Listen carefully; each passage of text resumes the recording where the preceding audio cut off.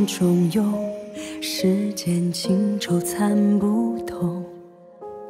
一缕红线，多少白头。青石化作红酥手，泪珠长成相思豆。荒凉一梦，谁人独守？看才子窗前泼墨月如钩，踏上佳人红帐披锦绣。谁人风花雪月，情意染上眉间红豆。那才子转身一去似水流，花前月下徒留空悠悠。月如酒，融化眉间红豆，相遇说还休。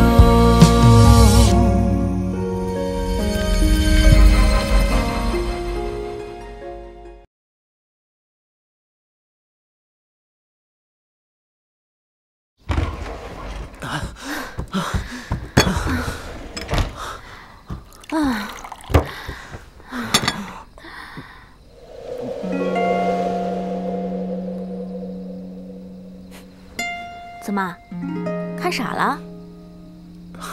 笑话，本少爷什么美女没有见过，看得上你？你受伤了吗？与你无关，你回去歇着吧。切，能耐不大，就只知道犯浑玩命。脱衣吧。要是能回到过去多好啊！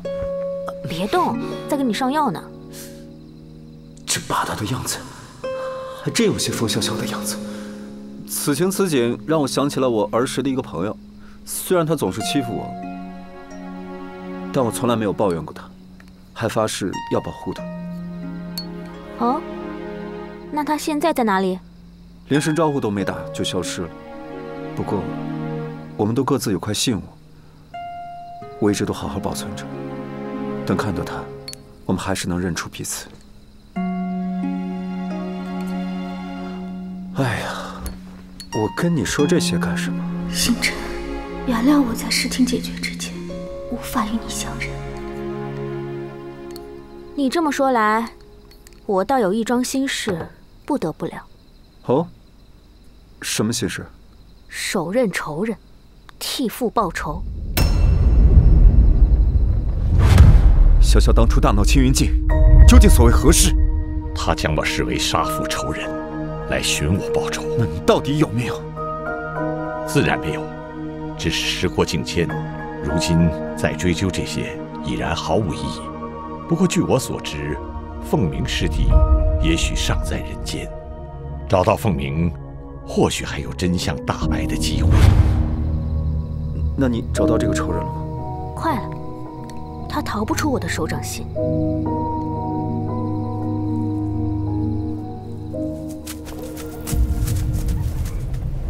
是魔女的夺舍之术。所有人没有我指令，不得擅自外出。另外，在李府附近布置大阵，长尊以部下沾有魔女气息的仙剑，咱们布阵祭剑，绝杀魔女。是。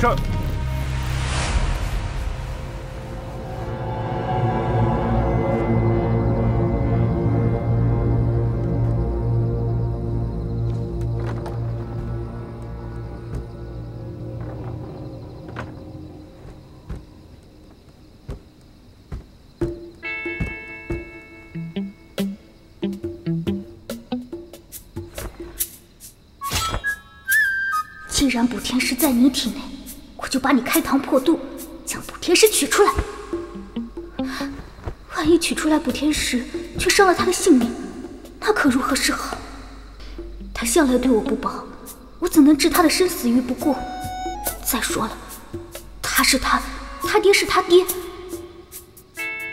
但俗话说，父债子偿，他替他爹还债也是天经地义的。对不住了，李子木。你要做什么？你没睡着啊？哎呦，累了，小憩一会儿。你干嘛呢？我看你有点累了，我就给你揉揉肩。毕竟你今天晚上救了我。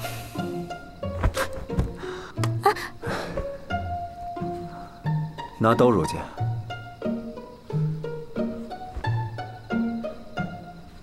你要杀我？我要是想杀你，你还能活到现在吗？幸好你没有出手，不然你就鸡飞蛋打了。我听不懂你在说什么。还演？你不就想要补天石吗？不过，如果杀鸡取卵的话，我劝你还是慎重一点，因为补天石和我的金丹早就融合了，所以如果我死了，金丹就没了，补天石也就没了。你开什么玩笑？照你这么说，你一介凡人早晚都要死的。你一死，补天石也就灰飞烟灭了。哎，聪明，所以补救的办法还是有的。怎么做？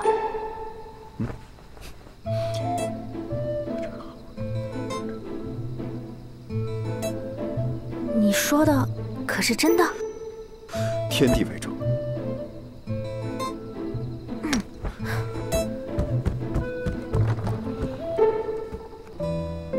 希望他能够知难而退。怎么会这样啊？这比杀了他还要难以接受。哎呀，不行，我要疯了！莫非这小子是在骗我？我凤潇潇矢志复仇，再难也要拿到补天石。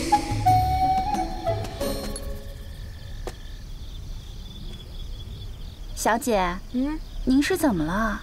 看您的表情，好像不太开心呀。小蝴蝶，你坐一下。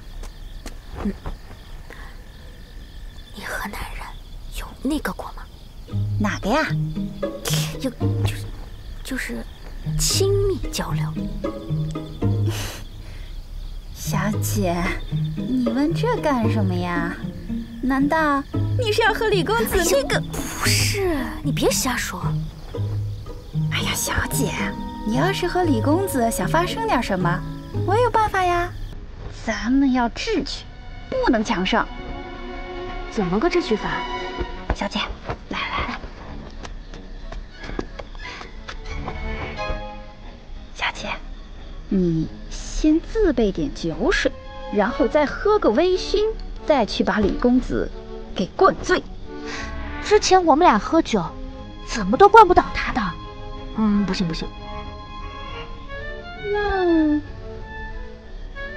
那你就穿得严实一点，然后给他跳支舞，最后呢，再一件一件把衣服给脱了。你是说脱衣舞？对，最好再穿个镂空的肚兜。小蝴蝶听说，世上没有男人抵得住。你都是从哪里听说的这些东西？哎呀，小姐，你别去教我了，这些东西啊，在咱们天香阁都是不入流的一些小玩意儿。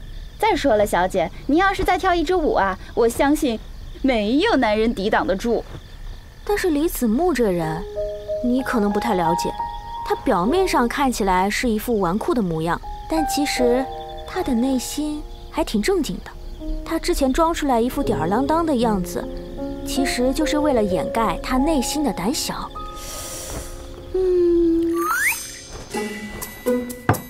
小姐，酒壮怂人胆。哎呀，小姐，那就试试吧。来，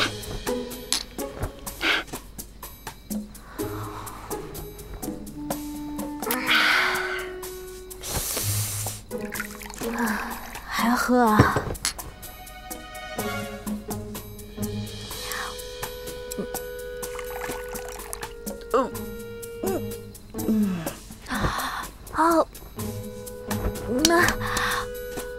哎，小蝴蝶，你怎么不行了？快接着喝啊！来，小姐，你别喝醉了呀。对啊，我还有正经事要干呢。